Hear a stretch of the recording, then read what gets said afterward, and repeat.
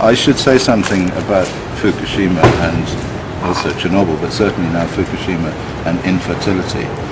The truth is that infertility has been increasing in the world for the last 30 or 40 years, probably because of all the radionuclides that people are exposed to, originally from the weapons fallout, the global atmospheric testing, and then from Chernobyl, and now from Fukushima.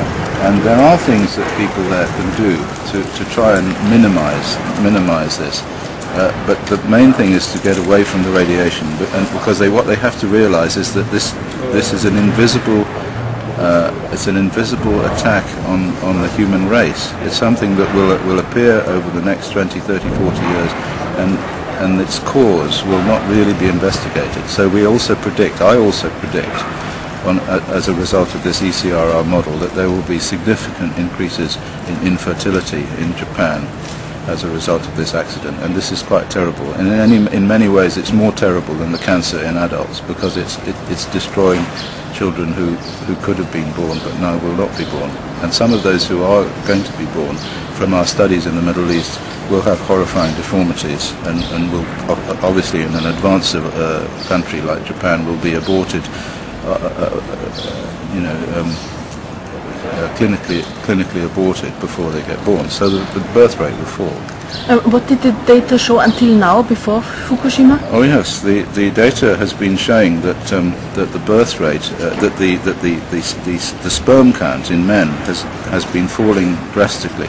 There was a very important study done in Jerusalem a few years ago, which showed that Israeli men had very low sperm count, and that over the previous 10 years it had fallen by a significant amount. And the authors of that study said that if it continued to fall at the same rate, by the year 2020, that they would be totally infertile, and the Israelis would have no more children. It's as bad as that. It's as bad as that. And we're now, as a result of Fukushima, introducing a huge load more of this stuff into the atmosphere. But I have to say that it will mostly affect the Japanese, as far as I can tell. It will mostly be a Japanese affair, but that doesn't make it any better. And where does the radiation come from in Israel? In Israel, it comes from the use of uranium weapons. The massive use of uranium weapons by the various military invaders, I suppose you would call them, the US, the allies they call them, used hundreds and maybe thousands of tons of uranium weapons. There's a new weapon now which uses uranium, and we've made measurements in the hair of the mothers in Fallujah and mothers of children with congenital anomalies. And this study hasn't been published yet, but what we have found is significant man-made uranium in the hair of these mothers, which is almost certainly the cause of the congenital anomalies. And where you have congenital anomalies, of course, you also have infertility. It's just that in Fallujah, they don't have sufficient medical methodology to pick up these deformities before they're born. They don't have all the ultrasound stuff and so on. But in the West, they probably find these things and abort them early. So that's why we have these big increases. But the increases are associated with an environmental exposure to uranium. That's the point. And you have to remember that Fukushima contains probably 2,000 tons of uranium. 2,000 tons. Chernobyl had 200 tons, and 50 tons of it exploded. So all the things that Alexei Yablokov is talking about is a consequence of 50 tons of uranium in Europe with fission products, of course. But in Fukushima, there's more than that. In principle, if the whole lot goes up, it's a massive amount of uranium. And are there some long-term consequences after 20, 30 years, 40 years? It doesn't go away. What Alexei says is true. It doesn't go away. What Rosa Goncharova showed here in her talk, when she was studying the bank voles, the little animals that live in the Chernobyl zone, was that once you irradiate these creatures, and also human beings, Dubrova has shown this, you initiate a process called genomic instability, and then this is like throwing a switch. And what it does is it increases the genetic mutation rate, quite apart from any mutation that the uranium causes or the radiation causes. That's a separate thing. This is like an automatic switch that is thrown at quite low doses, and then you pass this switch on to your children, and they pass it on to their children, and so on. And then with the bank voles, I know that they've studied the bank voles and found that 22 generations have still got this switch. Now, I've studied the nuclear test veterans, These are the men who worked for the British Army at the nuclear tests in the Pacific in the 60s, and I studied their children and their grandchildren. And what we found was that the children of these test veterans, this is the British Nuclear Test Veteran Association, have about a 9-fold excess of congenital malformations. But the extraordinary thing is that the grandchildren also have an 8-fold excess of congenital malformations. So the normal genetic idea that you pick off the weak and then it goes down and then you get the strong, and eventually, you know, this is the old nuclear idea of the nuclear war. We just have radiation-resistant people who survive. It's just not true. What happens is that it throws a big switch and everybody is affected, and you're affected for generations and generations. So it doesn't even matter if the uranium goes away. It doesn't matter if these radionuclides all decay, because you've imprinted something on the human genome which is there forever. That's the danger. Thanks a lot. Thank you. Thank you also. Yeah. Japanese people like to boast about the taste and quality of their rice, but for many consumers around the world it costs too much. So researchers are crossbreeding varieties to develop new types that are less expensive but still tasty. And now exporters are hoping they can capture a bigger share of the international market. The National Institute of Agrobiological Sciences, Japan's Center of Genetic Research into Rice. By March, scientists here had discovered more than 100 rice genes that could be useful in selective breeding. This is DNA taken from a grain of rice. It contains all of the rice's information. They researched chromosomes in the rice cells and analyzed the DNA. The scientists were able to learn the function of each gene.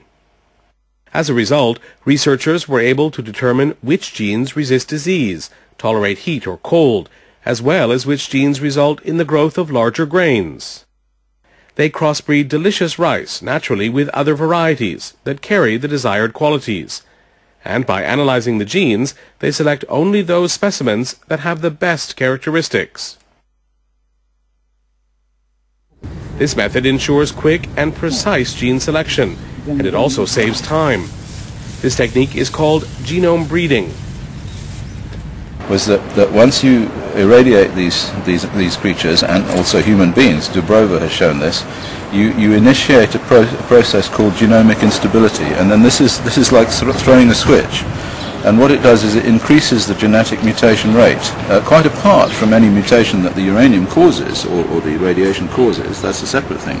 This is like an automatic switch that is thrown at quite low doses, and then you pass this switch on to your children and they pass it on to their children and so on. And the breeding used to take 10 years, but now it's possible to cut that time in half or even a third. Japan's agricultural industry will find this helpful. Japan has a big incentive to promote the genome breeding project. The amount of rice exports around the world has tripled since 1990. To compete in the global market, Japanese officials set a goal this year of lowering the cost of rice production by 40%, and it started developing new kinds in earnest.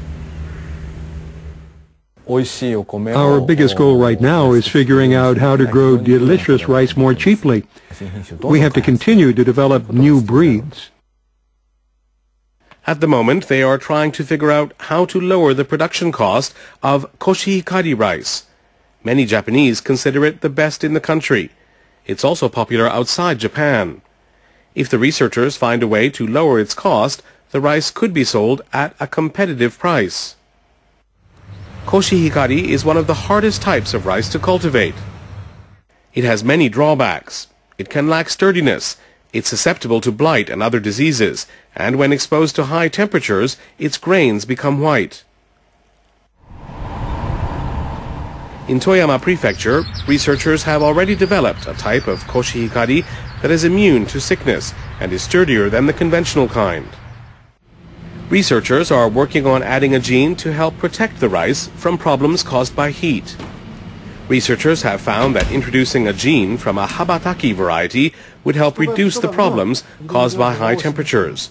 Now they are working on the selection process after the natural crossbreeding. I want to come up with a strain that is better than the current koshihikari. We believe that we can make it easier to grow and more delicious. Is it possible to grow tasty rice that can be cheaply harvested? As Japan gets ready to compete more effectively on the world market, its researchers are making impressive advances. And you have to remember that Fukushima contains probably 2,000 tons of uranium. 2,000 tons. Chernobyl had 200 tons, and 50 tons of it exploded. So all the things that Alexei Yablokov is talking about is a consequence of 50 tons of uranium in Europe with fission products, of course. But in Fukushima, there's more than that. In principle, if the whole lot goes up, it's a massive amount of uranium. And are there some long-term consequences after 20, 30 years, 40 years? It doesn't go away. What Alexei says is true. It doesn't go away. What Rosa Goncharova showed here in her talk, when she was studying the bank voles, the little animals that live in the Chernobyl zone, was that once you irradiate these creatures, and also human beings, Dubrova has shown this, you initiate a process called genomic instability, and then this is like sort of throwing a switch. And what it does is it increases the genetic mutation rate, quite apart from any mutation that the uranium causes or the radiation causes. That's a separate thing.